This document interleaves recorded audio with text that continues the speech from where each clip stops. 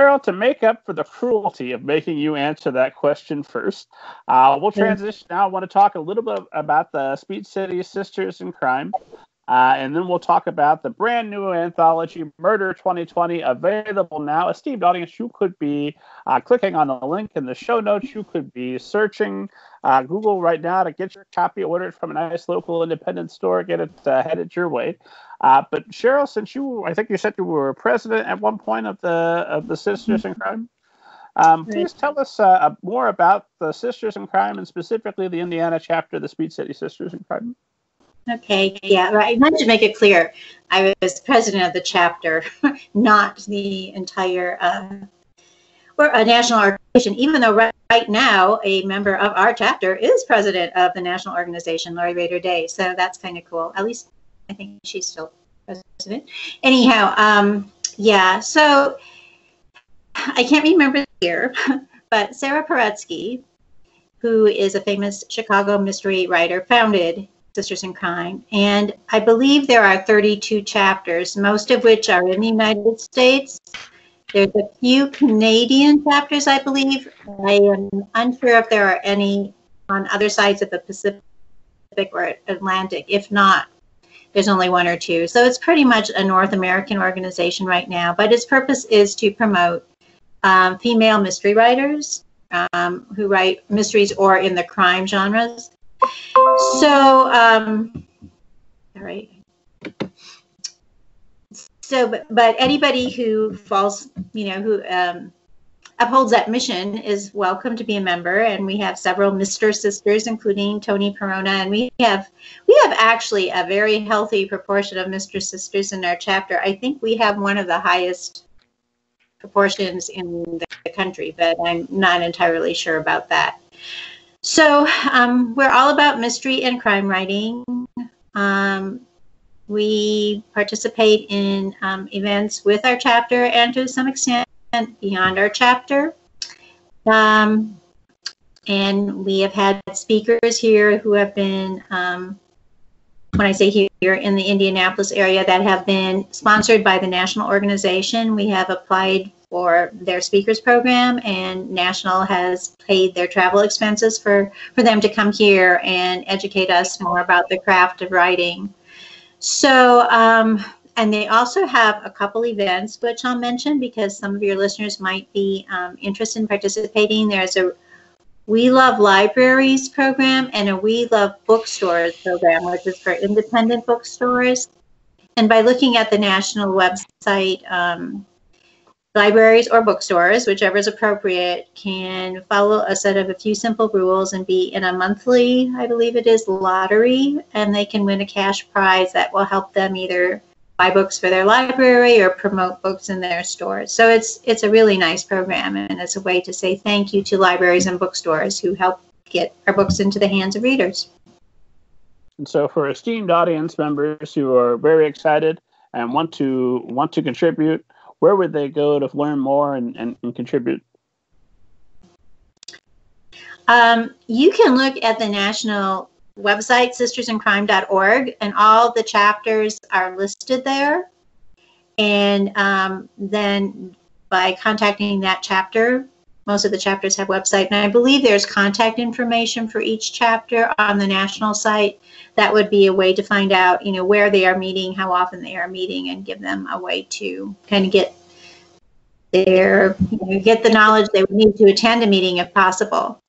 There's also a chapter called The Guppies, which is totally online.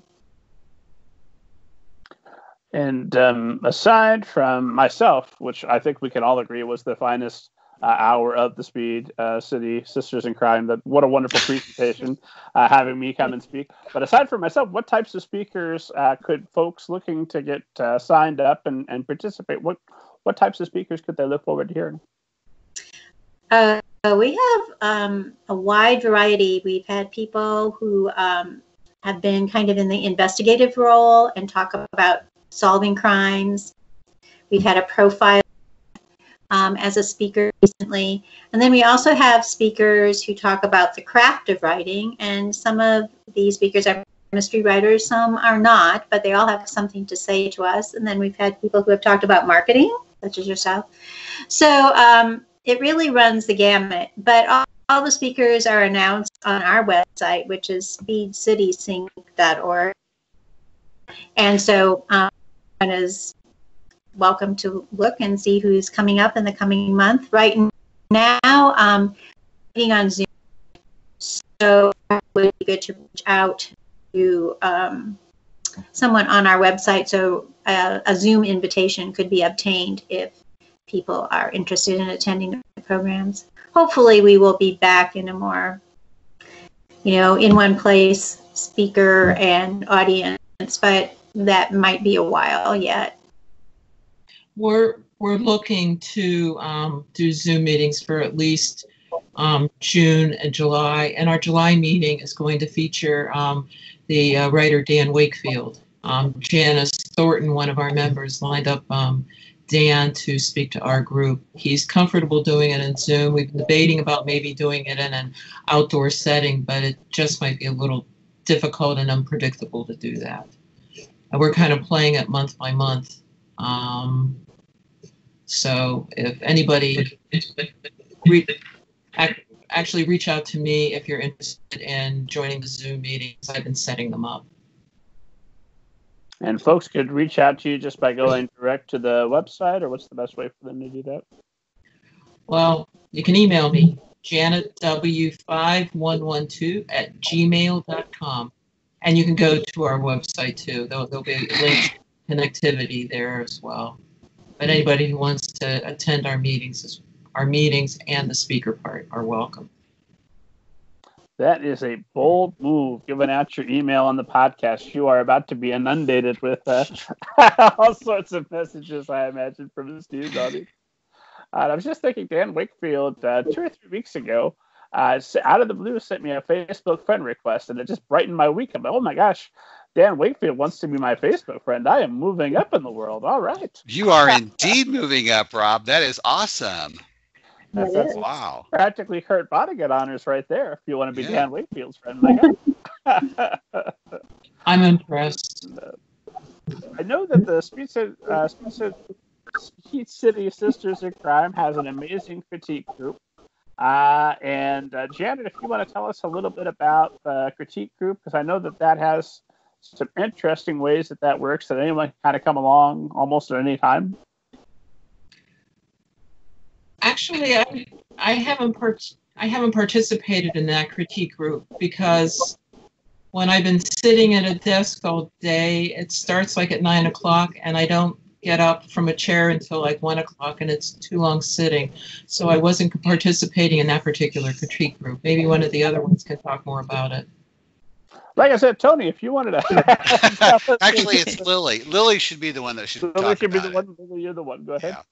Yeah. Okay, the critique group, there's no special appointment of people. Those that want to participate in the critique group can.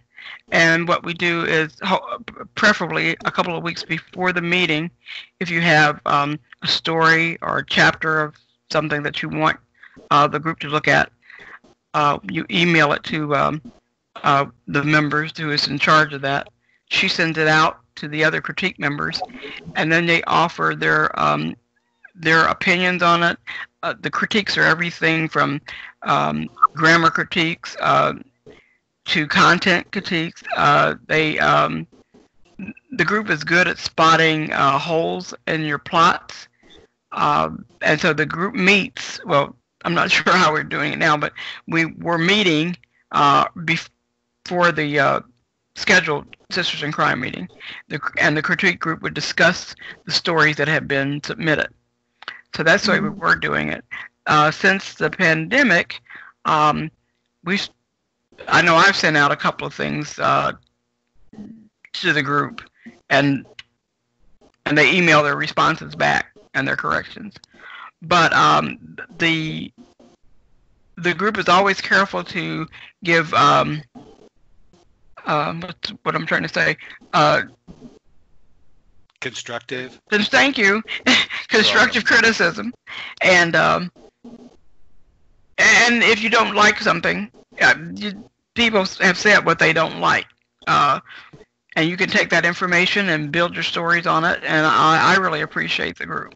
I wrote a story, a short story about a gentleman had an addiction. And someone very correctly pointed out, before I write about something like that, I should know a little more about it. And things like that are helpful. So it's a really great group. And so you immediately went out and became addicted, and then you were ready to. I took another route. Well, I'm already addicted to chocolate, but that wasn't it. That's problems enough. There's no reason to add to it. I've got a friend, I won't say his name, but he is meticulous in doing ridiculous, almost method actor research for his writing. Like he wrote about a scene in which somebody got hit in the head in a specific town, in a specific location. So he went to that location with a vial of animal blood and put it on the street to see which way it would flow, so that when he wrote about the blood from this head wound flowing, he would make sure that the reader would know that it was definitely in the right direction. He's written about cannibals, and I'm convinced that he has at some point part of a person, because there's no way he would miss that opportunity. Me, I'm happy with a Wikipedia page, maybe a secondary reference. That's fine. I'm good.